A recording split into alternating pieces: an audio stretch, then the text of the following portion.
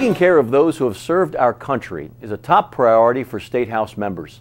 One lawmaker has recently been given additional responsibilities with regards to our veterans. Let's spend 5 minutes with State Representative Karen Boback. Representative Boback, thanks for joining me. My pleasure, thank you. You represent about 60,000 people in Luzerne, Wyoming, and Columbia counties, the 117th district. That's I imagine a good portion of them are veterans. A good portion are veterans, yes. What position have you recently taken with regard to veterans? Explain what you're going to be doing. Well, I was appointed chairman of the subcommittee on veterans facilities, and it's quite the honor because having that position, should something arise in one of the veterans facilities or military areas like Fort Indiantown Gap, if there's a problem, then it would be my job to investigate. Also, as far as legislation concerning veterans, their housing and their armories. I mentioned the Gap. That would be my responsibility to initiate legislation, of course, and to investigate if there's a problem. Now, we have several Veterans Administration hospitals in Pennsylvania. Does this cover that as well when you talk about facilities? That's federal. Okay. That's federal. These would be armories, they would be veterans' homes, and of course Fort Indiantown Gap. Very good.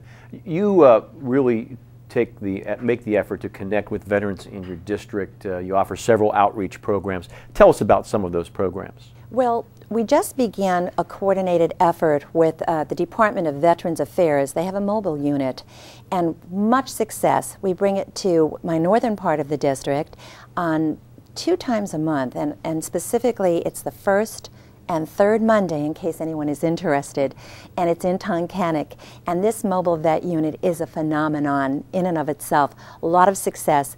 People come with problems that they've experienced with veterans benefits or questions they've had with potential benefits, and it's a wonderful resource that I'm able to at least encourage my constituents to take advantage of. We have a couple of minutes left. I want to touch on 2 pieces of legislation that have to do with veterans or veteran issues. First is something you've introduced, something you call the Honor and Remember the Flag in Pennsylvania. Tell us why that's important. This is an emblem that represents those who have died in battle, and it's called the Honor and Remember flag. We would like to make this the official flag of Pennsylvania with regard to those who have died in battle. It came to the forefront for me when I had the privilege of awarding it to Mr. Jack Cleary on behalf of his son, who died on from a roadside bombing. And Jack Cleary, his wife Marianne, they were neighbors of mine for the longest time. I kind of grew up like on the same backyard. So to have presented him with this flag was really an emotional experience for me, and I got to see how much it meant to this father and mother. And this is something that I feel we need to do. Again, it's a specific emblem designed to honor those, remember and honor those who have died in battle. I think that could go a long way to meaning much for those families who sacrifice when they sacrifice loved ones in the cause of conflict and in war. Yes, yes.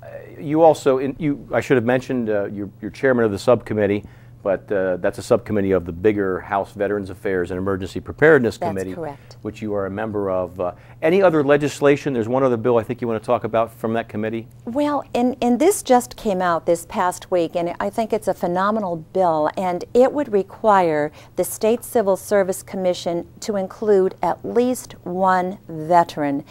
This is so necessary because I don't know if you were aware, but there was an investigation that was conducted by Auditor General, and he uncovered more than 500 cases in which veterans' preference was denied.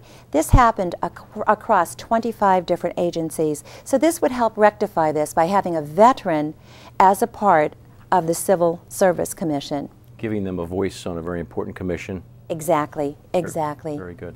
Well, thank you for coming and stopping by and talking to us about these important veterans issues. Thank you. Thank you for having me. If you have any questions about this or any state-related issue, you'll find Representative Boback's contact information on your screen in a second. I'm Herb Logan. Thanks for spending 5 minutes with State Representative Karen Boback.